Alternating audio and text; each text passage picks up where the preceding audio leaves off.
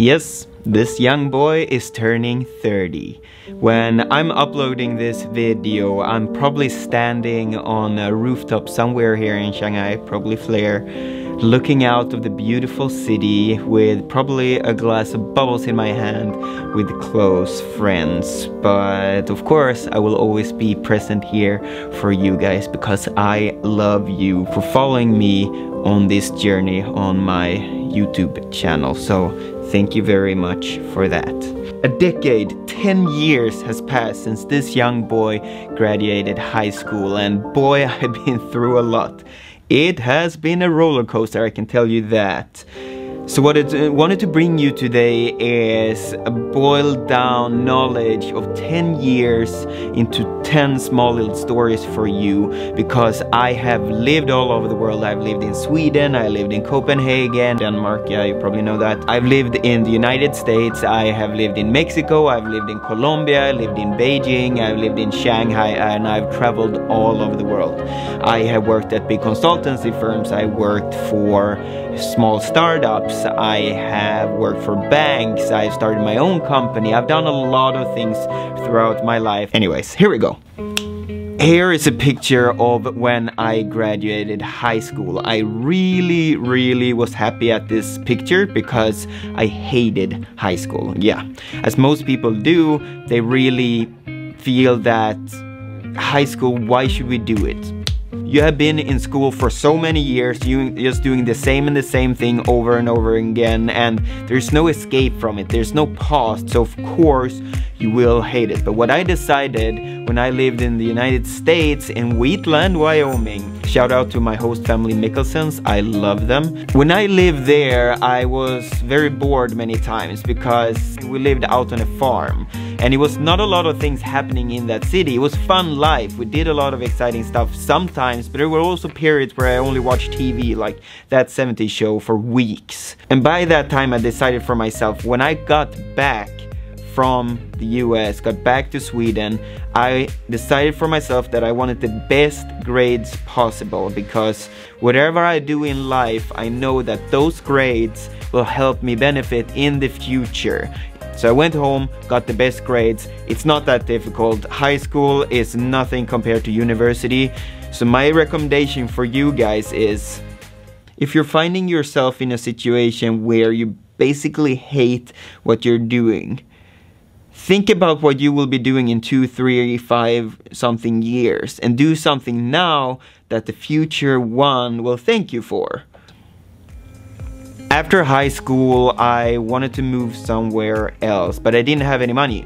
So what I did was, I got a job at IKEA. I'm a Swede. I got a job, but I didn't get a full-time job. I get a part-time job where the boss could call me in whenever he wanted. In order to save up money, it was kind of difficult. It takes a long time when you have a part-time job. So what I did, every single morning, doesn't matter if it was Tuesday or Saturday morning, I woke up super early and I called my boss and say, do you need some extra help in any freaking way? And to my benefit, that boss was not very good at planning. So he was always like, oh yeah, can you come in and help after lunch? So I was always there after lunch, helped them every single day. What I wanted to teach you with that small lesson is, doesn't matter what type of circumstances you're in. If you want something, create your reality and create something that you can benefit from by always being there, always calling in. Learn by that. After several months of working my ass off, I bought a one-way ticket, to my parents' big regret, to Mexico. Me encanta Mexico, que chido este país es. Yeah, I love Mexico. I traveled to a small little place called Playa del Carmen. I was enjoying my life to the fullest. I was studying a little bit of Spanish, but most of the time I spent on Mamitas Beach and just played volleyball, enjoyed the sun, enjoyed a few cocktails, like the really good life. We went to Cozumel, we traveled to Isla Mujeres, and we really enjoyed that time. I had friends from all over the world, from especially 2 friends from Sao Paulo in Brazil, Thiago and Talita, shout out to you. And during that time I met a lot of people from Mexico that lived under not very good conditions. They were not super poor, they were not living on the streets. They have very limited means to enjoy life, but they were always super duper happy. They always find the excuse to go party or be happy or enjoy life in one way or another, even though they had very limited means. So what I learned from that was, learn how to enjoy the small things in life. If you learn to enjoy the small things in life, you will love your life. You will enjoy your life way better instead of having expectation of everything that you do. After about half year, I actually wanted to move to Colombia. When I told my mother, I can hear her voice start to be a little bit nervous. I heard she cried, and also my father asked me if he should take all my belongings before I go there so I won't get robbed or anything. But when I got to Bogota, que es un ciudad maravilloso, I lived at a host family called Rodriguez, and they were super duper nice to me. They spoke very little English, which was very good because I got to practice my Spanish super duper much. And when I got there, I experienced that Colombia is nothing that you hear on the news. It's not about all the drugs, all the war, all the robbing and murdering and everything like that. It's nothing like that. The Colombian people are the warmest one in the world. They're always happy to bring you into having dinner or just have a couple of drinks or showing you stuff. They're such a lovely people. So what I learned about that is, skip all the prejudice. You don't know about how something is until you have experienced that. So all those couch philosophers, as I call them, those are all wrong. Unless you have been there, tried it out, you really know what's going on. China, it was a very fascinating place, so I decided, okay, let's go to Beijing and see what's up there. I know it sounds crazy. I know it sounds like you're moving from one side of the world to the other side of the world and just skipping your home country. Yes, I understand, it sounds crazy, but I really wanted to do it. Why shouldn't I do it? So I went home, got a visa, traveled to Beijing, and I remember waking up in Beijing. I didn't know anyone. I didn't know the language. I didn't know where I was, except for Beijing, of course. And I didn't know what to do. So what I did was, okay, first I have to have somewhere place to live. So I found someone, American guy that had an extra room. So I moved into his place and his girlfriend at the time. And he was like, well, there's a university down there. Do you want to study? Maybe that's a good thing. So I went down there, and luckily I was like a few weeks before they actually signed up for start studying Chinese full time. So that's what I did. I signed up. I also got a job as an English teacher, which was so freaking fun. If you ever come to China, start as an English teacher. It's so much fun. I would never do it again, but back then, oh, it was so cool.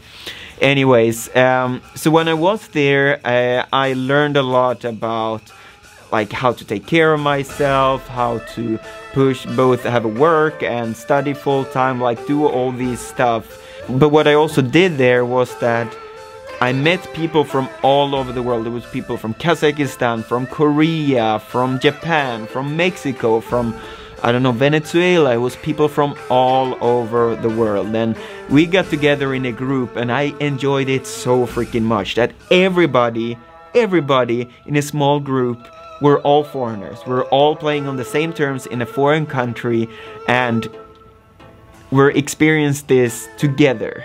Is really cool. So what I learned from that was, don't judge people by what they come from, how they look, if they're short, if they're tall, if they're Asian, if they're from South America, if they're European. Never judge people by their appearance. After about half a year in Beijing, I felt that, okay, now it's time, Magnus, to get home and study at university. So I went home to Gothenburg and start my business and administration university degree there. And as high school, I really hated the university time. I had a really tough start because my grandmother just got cancer when I started university. I was very close to my grandmother, and my mom was even closer to my grandmother. So every time I talked to my mom, I could hear how sad she was. Close all the curtains, stay on the phone. We are the monsters, holding you still. How frightened she was to lose her own mother, and to bear that and also be okay, should I be more present back home, or what should I do in that situation? That made me fail every single course for the first half a year at university. So after that it was only uphill. I mean, it was so freaking difficult to have half a year of courses and then continue study on one of the toughest educations in Sweden. So what I did was like every single year, I remember around this time of the year, all the exams was, all the ones that have you skipped, all those exams were at this time in August. But you can't eat the whole elephant in one bite. You have to chop it up in order to make it manageable. I didn't see all those tests as one tall mountain that I couldn't climb. I saw the test as small individual pieces that will fix my whole degree. So instead of focusing on the whole scale of the project, I was actually just focusing on each and every small goal, which was each and every exam that I finished was one small little victory. So each and every goal, I thought to myself, okay, that was a really good job, now just get on the next one. And I did that over and over and over again, and eventually I got my master's degree. One thing I wanted to mention though regarding my grandmother, she had this lovely expression where she said, always put a golden edge on the situation. And what she meant by that was that in every situation that she was in, she always tried to elevate it a little bit, make it a little bit better to enjoy life even more. Every time she was drinking coffee, she had those small little cups with a golden edge on them.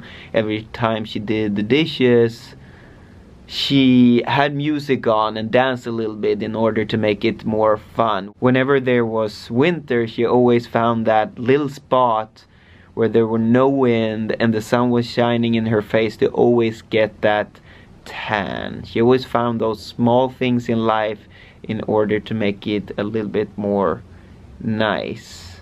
Always put a golden edge on the situation. I miss her. After 4 years in university, I got what I consider back then my absolutely dream job, an auditor at Deloitte. I know it sounds so unsexy, but it was the dream job I had when I studied, because everybody was after those big four, KPMG, EY, PwC and Deloitte, and I got in at Deloitte. I was so proud of myself. I got a job even 1 year before I graduated, because that's how it is in that industry. Anyways, so I moved up to Stockholm, the big city. I was kind of afraid of it, but super excited about it. So I moved into the big city. I bought my first apartment ever from all the hard work I did during my university, and this was Magnus' time to shine.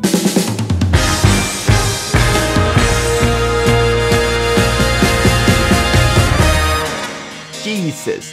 The first time you really get a salary, the first time you really start to like live the professional life, like having the suit, having a tie, walking with your little portfolio and having meetings. I've never had that in my life. Really told myself, this is Magnus' time to really enjoy life, because you have been fighting for 4 years.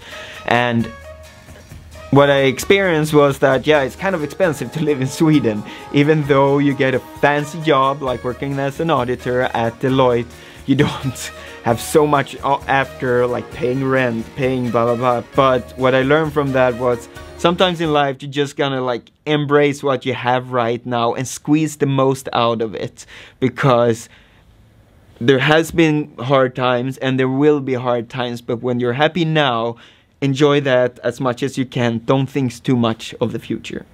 Deloitte has a lot of benefits. It's a huge company. You can do a lot of different things there. So I decided to go from being an auditor to more like management consulting. And so as a management consultant, I did a lot of different stuff. I worked in a forensic project where we investigate financial institutions. I also worked a little bit at Spotify. I worked at Wrigley's. I did a lot of different stuff. Wherever they sent me, I just followed.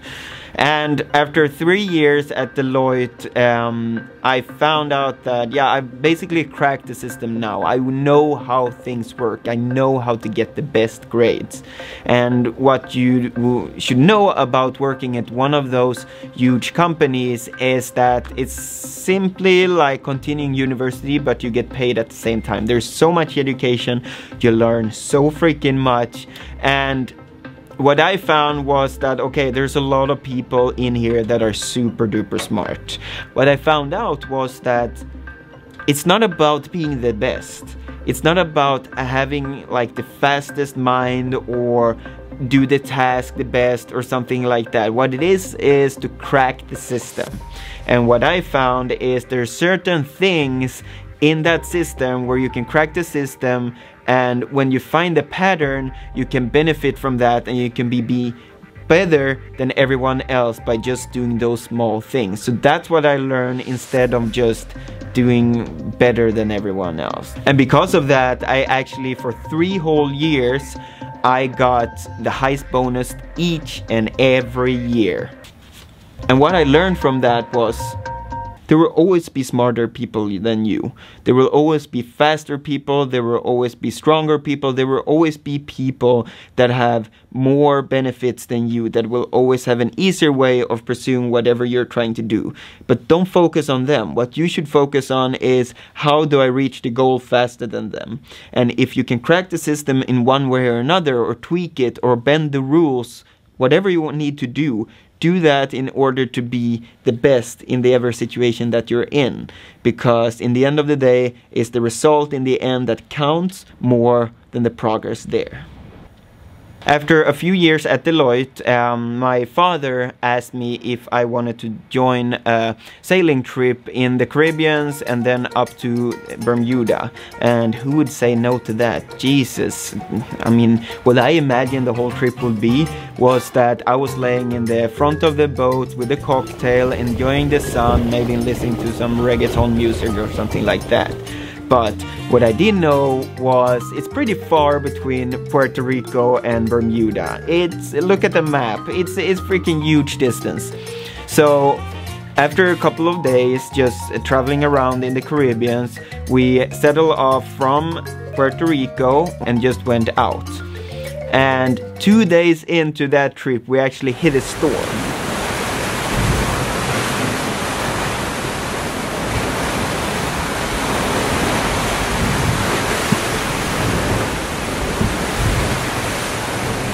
We hit a storm that was ridiculous. It's like 10-meter waves. It's just chaos. Chaos. I've sailed all my life. I've sailed like since I was 7 days old.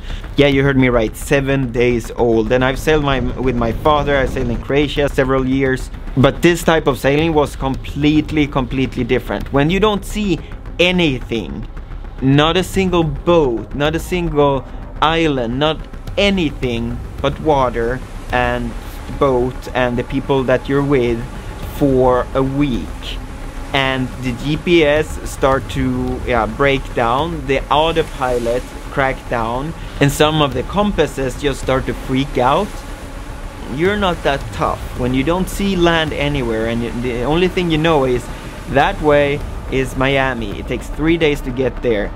That way is Bermuda, takes 3 days to get there. That way is Puerto Rico, takes 3 days to get there. You're not that tough. And what I learned from that trip was, you don't know how you will react in certain situations until you've been there. You don't know how you as a person will interact with a tough situation, a mental difficult situation or something that you're not comfortable with, that you have not tried before. So instead of judging other when they are put in that situation, try it yourself, and then you will understand the difficulties a lot of people go through. We survived. I'm here. The trip was awesome. That's the best experience of my life. And I got really tight with my father during that trip. So long story short, it was a good trip. But what I decided when I was out there in the middle of the night, the waves were 10 meters high and I thought I was gonna die, I actually decided that I wanted to quit. I wanted to do something else in life, because if I would die there, would I be satisfied with my life that I have done so far? And that answer was actually no when I was out there. So I decided for myself, let's go out and do some crazy things in life. So when I got home, a few weeks in, I actually quit. And I waited the whole summer in Sweden, because Swedish summers are beautiful. If you have the opportunity to go to Sweden at any time, go during the summer, you will love it. After the summer, I packed my bags and bought a one-way ticket here to Shanghai. And then I started to vlog. Hi, hello, bonjour, hola, ni hao, internet people all over the world. You probably have followed my journey a little bit during these 2 years, and boy, it's been a roller coaster. I didn't expect it to be like this. I was kind of naive back home. I was like, I know China will not change me, but yes, China has changed me. And when I got here, I wanted to start my own company, which I have. Still have my own company here, and I've done consultancy work for different type of companies. Anyways, when I got to China, my goal was to become a YouTuber, to do like the Casey route, where I documented my every day and did everything interesting. But what I learned from doing that was that YouTube takes freaking long time. It's not just to put up a camera and film and everything will be so freaking cool. I didn't know anything about filming before I started, and I learned a lot. So whatever you see on YouTube, you think that everything looks so nice and it's so easy, just start the camera and talk. Those creators that are big, they put so much knowledge into it. They make it look easy. That's why you think it's easy. It's not easy at all. And I have one camera there, I have one camera there, I have a big light there, I have a microphone here. I broke it. And to gain an audience is so freaking difficult. To cut through the noise that's out there. I've heard it's like 400 hours of YouTube videos are uploaded each and every minute on YouTube, and you're gonna compete with it. So when it comes to creating content, either if it's audio or video or pictures or something like that, don't judge other people unless you have tried it yourself. Another thing I learned about living in China is that there are no rules. There are no rules here, even though people think that this whole country is just rules. No, there is one way to do it that is wrong, and then there's 1,000 other ways to do it right. And what I learned, the first people that approach you in China or try to help you are probably the worst. The good ones are the ones that you will find down the road. That's why if you want to enter China, if you want to source things from this country, if you want something from this country, you need the people that have experience here. You cannot just Google yourself into finding something here. That doesn't work. If you want to work with China, you have to work with local experts. So after 1 year there, I was basically headhunted for the company that I work now, Viewfin. When I get here and it's only Chinese management, I figure out that, okay, usually it's chaos in these type of companies. Usually there's no structures, you have to pave your path all the time. And what you do with that is, okay, I could just lean back and say, hey, I don't want to do anything and I will get my salary. Or you do as I did. I was super excited to do this, so I created something that was basically nothing, and we went out and sold things. We have sold things to people all over the world and actually thriving this company. That's what I'm really excited about, that even though we've been through tough times, we're still up and working, and that's the situation I am right now. And then boom, 1 decade later, me, Magnus Detmar, this not so young boy anymore, is turning 30. When I was 20, I thought I knew the world, and by now I know that when I was 20 I didn't know a shit. I'm looking forward to be 40, because then I will probably look at myself probably in this video and say, what was he thinking back then?